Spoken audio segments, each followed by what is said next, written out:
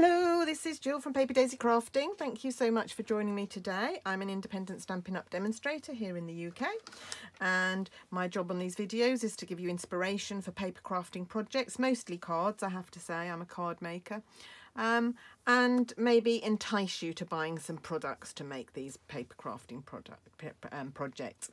Today I'm making this little Christmas card. I loved making this. It was inspired by Stampin' Up's CEO, Sarah Douglas, who made a very similar card but with different stamps and dies, but it was our idea to use the tailored tag punch to punch through there. So it's based on inspired by her, but very different. Now I've made several different versions of this card. I started out by thinking, oh, and I have to say, on these versions, I have used some glimmer paper that was left over from a previous catalogue and which is not available now. This is the silver foil, which is in the 12 by 12 silver foil pack that's in the, actually going to be retiring, I think, or is that, or might be carrying over, can't remember. No, I can't remember whether the silver foil is carrying over or not, I'm afraid. I will look that up. But I'm using the Christmas tree dies, which go with this stamp set. This is out of stock, I'm afraid. This is now sold out. It was on the last chance products list, and the Christmas tree dies are the ones that go with it. So I had all these dies, plus the two little trees that I've used. On some of the cards I've used the big trees, and on some of the ones I've used the little. So this one I've used the bigger die, and on this one I've used the smaller die. But I loved these. I bought the whole bundle just because I loved these two little dies. So I'm sorry that I'm showing you a project where the product is sold out, but you might be able to get it once the catalogue retires. A lot of demos will be selling off their retired things, so you might be able to get it. I haven't decided yet whether I'm going to sell mine, because I do love these little trees and would like to keep them in my collection really, but it might be that I do sell it, so keep an eye open. It will go first of all on my buy one get one free sale, so just keep an eye on that on my blog. Right, now, like I said, I've made them very slightly differently, the background. So this one, I used some retired paper from last year. I think this was called Snowflake Wishes or something Snowflake, from last year's catalogue, and I put that behind, which I quite liked. Then I decided to do something a bit more current, and this is the Peaceful Place DSP that was in this year's catalogue, and I quite like that. I quite like the grey. It's got snowflakes and little stars and things. That's quite nice, a little catch. But then I thought, oh, well, I wonder if because I haven't got this much of this paper left. I've used nearly all that sheet. So I thought, oh, I wonder if I could do something else. So I started by stamping. Now, this is a stamp from the Snowflake Wishes set. And I've just stamped it randomly, and I just did this randomly over this card, and it looks a bit higgledy-piggledy. So I thought, I like it showing through there, but I don't like the look inside. So what I did was make a template so that there was a round, so it wasn't all over the place. So that's what I'm going to show you today. Like I said, you could use a piece of DSP inside there. You don't need to do the stamping, but I quite liked that effect of seeing that, and I quite liked how it neatened it up inside. So I'm using one of our note cards. So these are available in packs of 20.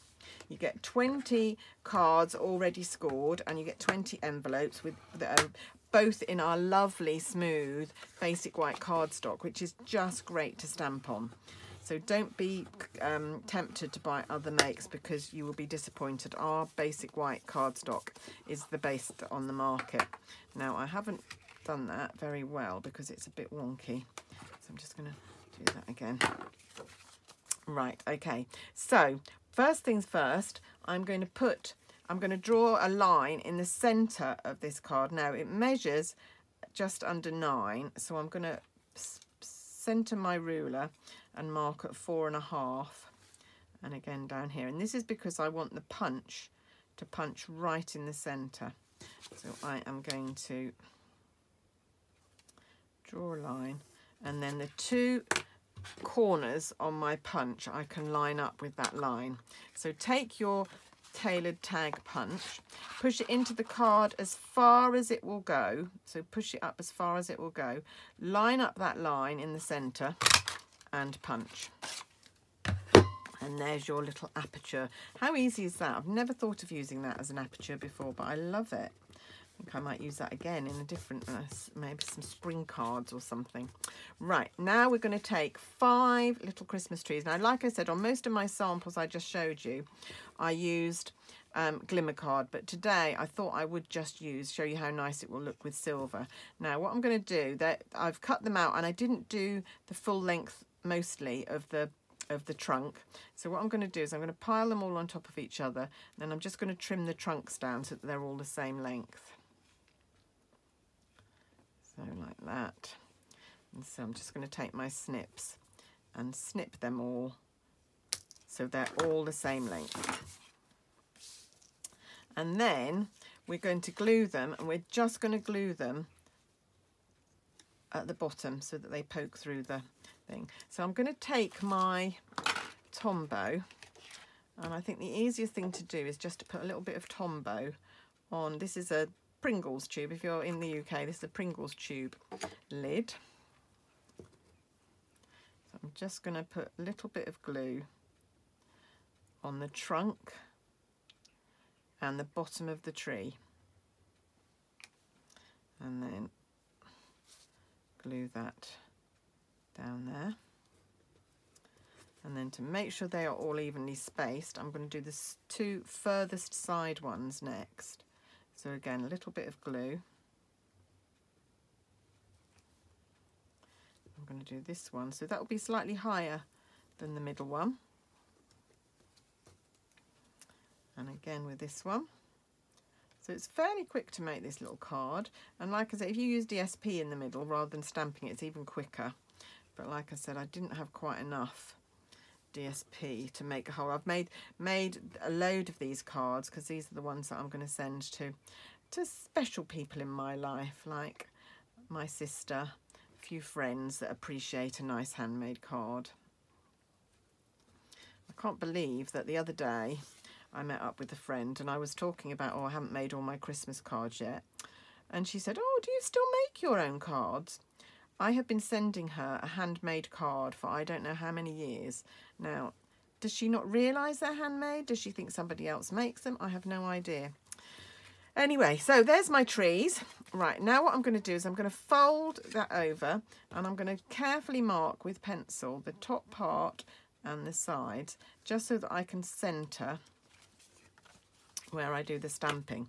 Now, because I wanted the circle, I did originally use a post-it note and lined that up like that. What I've done today is I've done the same circle, so it's the 6 centimetre circle from the Layering Circles dies, and I have cut it from a piece of cardstock, which I am going to stick down here with a piece of washi tape. And I'm going to, with the washi tape, to get off some of the tack, just put it on your hand, and the oils in your hand will reduce the tack, so it will still stick, but it won't tear the paper when you want to remove it. Right, I'm going to just turn it round because I just find it easier to stamping that at the bottom, and then I'm going to come in with Smoky Slate and the little stamp from the Snowflake Wishes, and we're just going to fill this circle in. So you need to turn the stamp around and just fill in all the spaces, and just make sure you're not going over. You know, if you're using a post-it, why I decided not to use the post-it, because it had a very narrow border around it and it was very easy to come over the edge. So I thought this way I could have a bigger border if I used a bit of very thin cardstock. You could use paper. So I'm just twisting the stamps around to fill in all those spaces.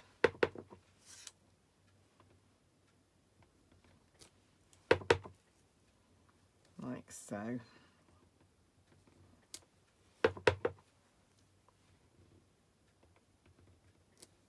Like that. And then when you remove it, you've just got a circle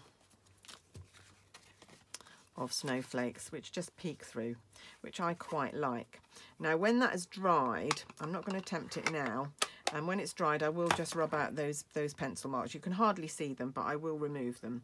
Now the last thing we need to do is the greeting. The greeting is once again Oh, where's my Snowflakes Wishes set? Here we go. I have used this one stamp from this set so much, and it is the Merry Christmas from Snowflake Wishes for a Merry Christmas. I love this just this Merry Christmas. I cut my stamp up, as you will know, so I've just got it on its own, and I've used it so much. Now I know a lot of people don't like cutting their stamps up, but I don't have any such problems with it. So what I'm going to do is I'm going to take a piece of Whisper White cardstock. I'm going to take my embossing buddy. If you don't have one of these, this is to stop all the stray specks of embossing powder sticking to your cardstock as you heat emboss. Right, so I'm taking the Merry Christmas. I'm going to do it fairly near the bottom. While I'm at it, I'm going to do 3 because I'm going to make a couple more of these cards in a minute. So I'm just going to do 3 because that will save me some time. Also means if I mess one up, I've got a couple of spares. Right, and then I just need my silver embossing powder.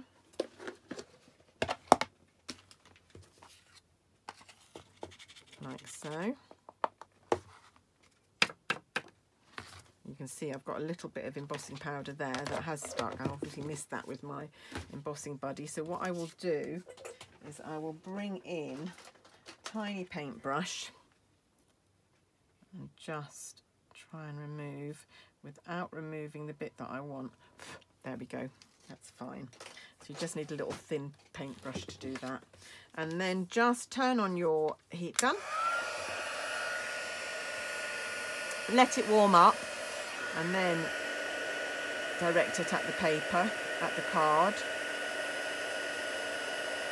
And as it heats, the magic will happen.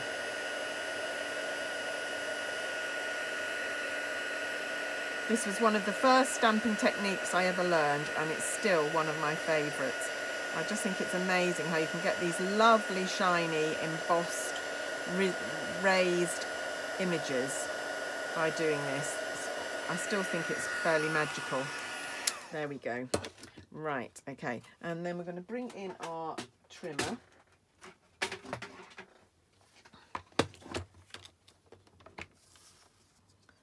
And we are going to cut. Now I'm going to make sure this is straight. Try and make sure this cuts straight. Hoping that's all right. Just trim off. Oh, that looks good actually. And then another one the other side. There we go. And then you've got your Merry Christmas. It's not quite straight actually, looking at it, but so I might try another one. That's what I said. That so I might try another one. Let's try and line. So you can see the line of the stamping there. So just move it out a bit, and hopefully that will be straight. And then this one is the one that I need to just make sure I've got this one straight as well. Oh, that is better. That is much better. Doesn't particularly matter that the other one isn't quite straight. You can stick it on so that the writing is straight, and I don't think that would notice.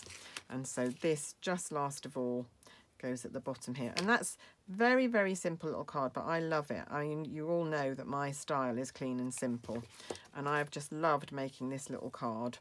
And it's I think it's my favourite make of Christmas this year, this one. So anyone out there watching, if you receive one of these cards, you'll know that you're one of my favourite people. Sadly, I can't afford to do it for everybody. So I've got a few friends, a few close friends and family members that will be getting one of these. Right, that's it for today. That's me, done. Thank you so much for watching. Don't forget to use my code. I had it out this morning and now I've lost it. It is, where have I put it? Nope. Piled up.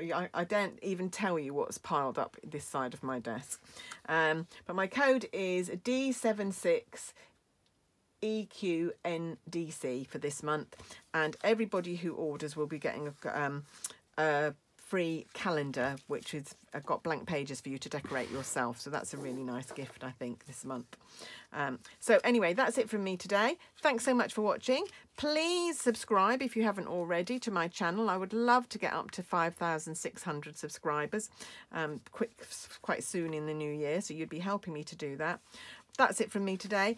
Thanks for watching. Have a wonderful day. Bye.